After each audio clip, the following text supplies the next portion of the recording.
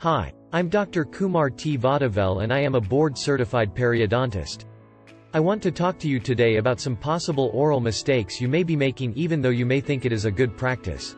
The first oral mistake often made today is brushing your teeth right after you eat. By brushing them right away you may be flicking away some of your enamel which does not grow back. Instead, wait about 30 minutes after you eat. Another oral mistake is to use the wrong toothbrush.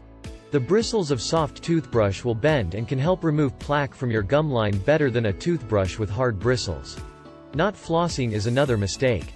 A toothbrush removes food, bacteria, and acid from the surfaces of your teeth.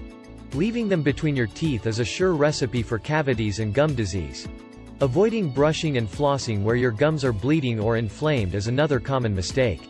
Brushing gently in that area and flossing will help reduce the bacteria and inflammation, and prevent more of it from getting into your bloodstream. One more serious mistake people make in their oral health care is to avoid seeing a dentist.